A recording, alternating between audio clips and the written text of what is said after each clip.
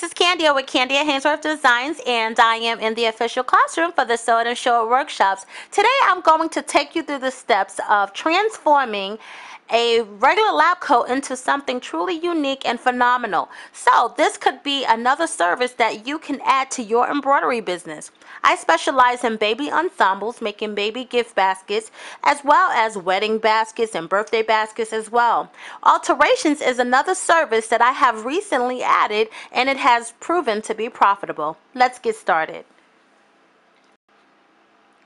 When a client contacts you for alterations, customizations, and personalizations, you want to really study the item subject of this service. The reason being is because you want to make sure that you're not committing too far ahead to a project that you are unable to deliver on. So you want to pay close attention to exactly what they want and where it's going to be, the sleeves, the trim, the pockets, and so forth. The color scheme will be white because the lab coat is white, but it will be accented with black and goldenrod. The alterations will come with the fabrics that we are adding to this lab coat to alter it. We are using a black polka dot and the goldenrod yellow. Plan ahead for the personalization. I went ahead and I marked out the area that the personalization will be in. So I know that when I put the hoop on, it will fit this area right here. So we want the personalization to be bold. Okay, I know offhand these two strips are 1.5 inches wide. So that means that I will use a font that's about 3 inches wide.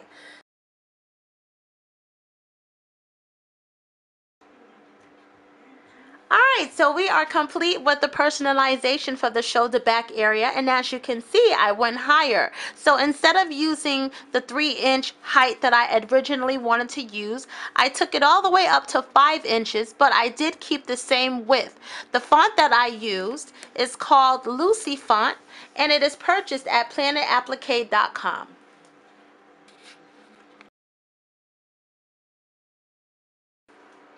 Okay, so we're looking at the front part of the lab coat, and I plan to add personalization and embroidery to the front of the lab coat. So first I may add the personalization over the pocket and some kind of embroidered logo or applique to the blank side, and then I plan to add some kind of trimming to the chest pocket and the side pockets of the lab coat.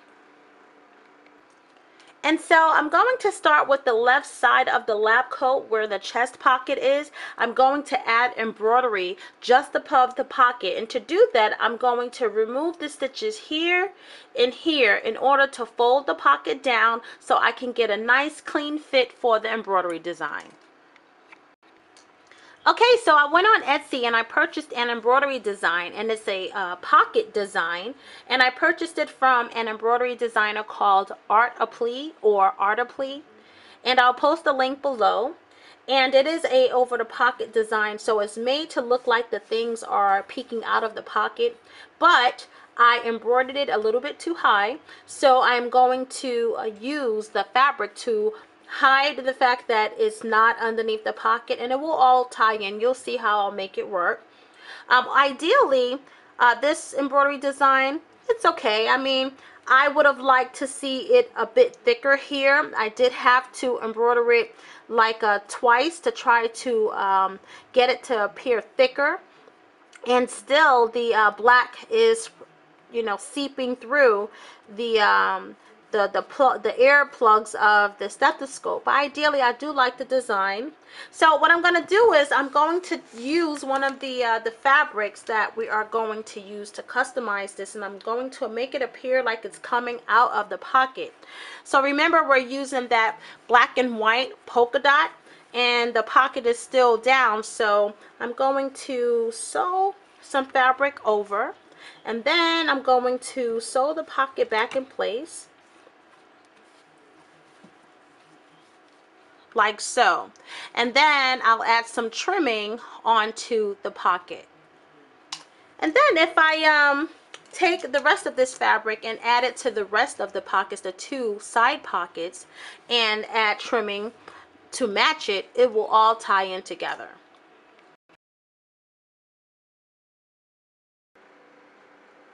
Okay, so we are all done with the customization of the front part of this lab coat. Let's go over it. So for the embroidery part of it, where it was a bit too high, I did add the fabric here, and then on the pocket I added a lace trim, and then down below on the side pocket here I did the coordinating fabrics, and then I added the lace trim on the pocket there. And on this side I did something a little bit different, where I made the fabrics just on top of each other, but I made them into pen holders, adding the lace trim as well. And then on the sleeves I added the lace trim just to tie in the look overall together. Yet I have to add the personalization and then finish the final part of customizing this lab coat with the coordinating fabrics.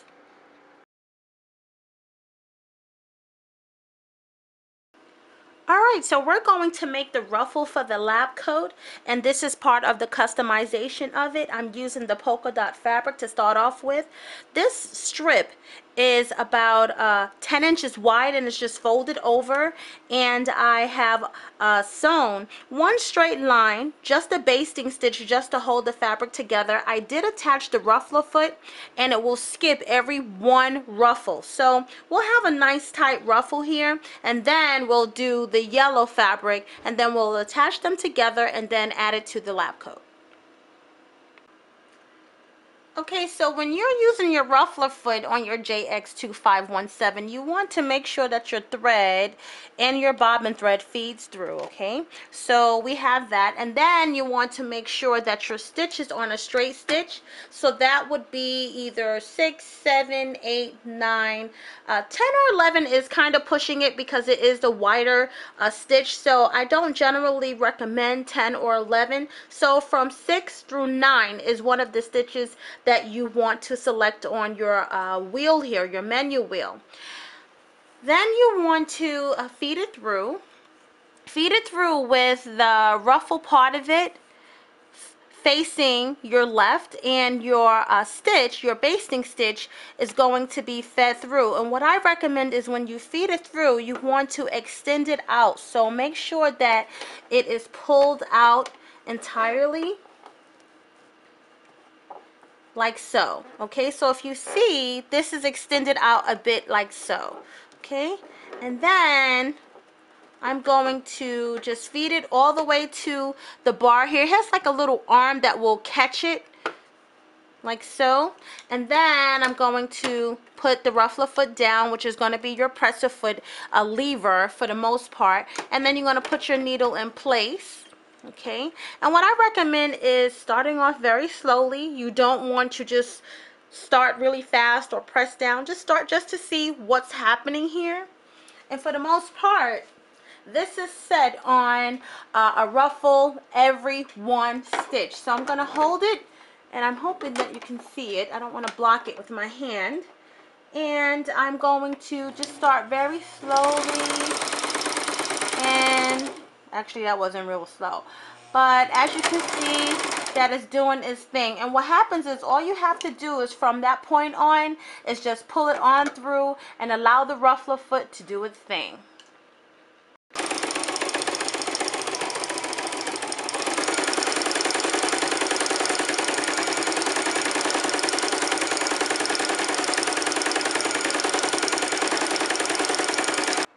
Okay, so I went ahead and I ruffled the yellow fabric, and I also sewed it or attached it to the ruffled black and white polka dot fabric. Okay, so this is all one piece now. And then because this is going inside of the lab coat, I'm going to trim this area. You see this fraying area? Because it's going inside of the lab coat, I'm going to cover it like so on the reverse side with this binding tape, just so it has a neat appearance inside of the lap jacket.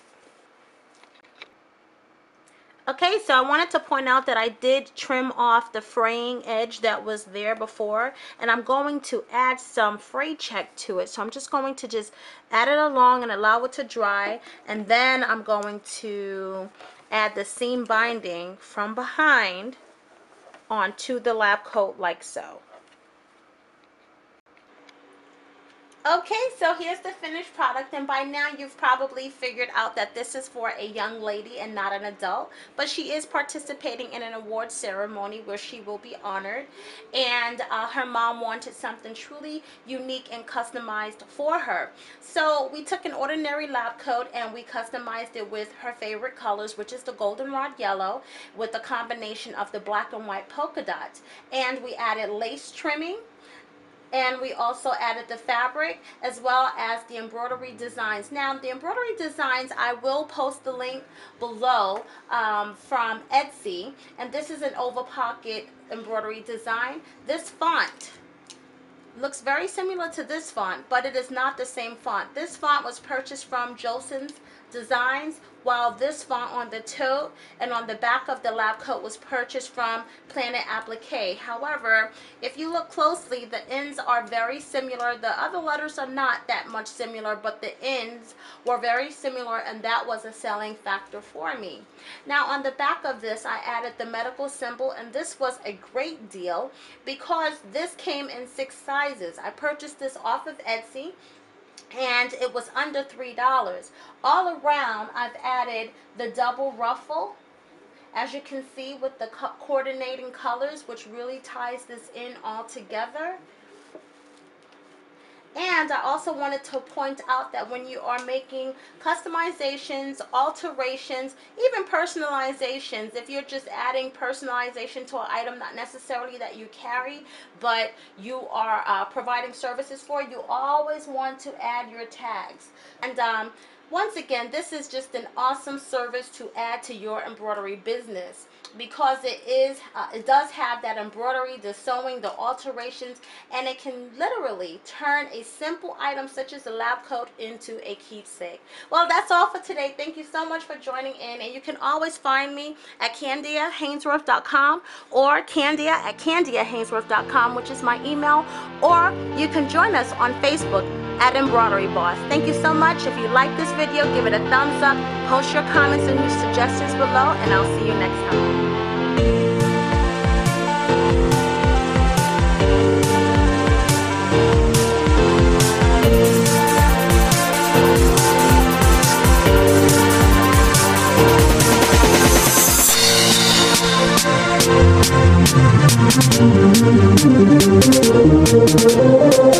Thank you.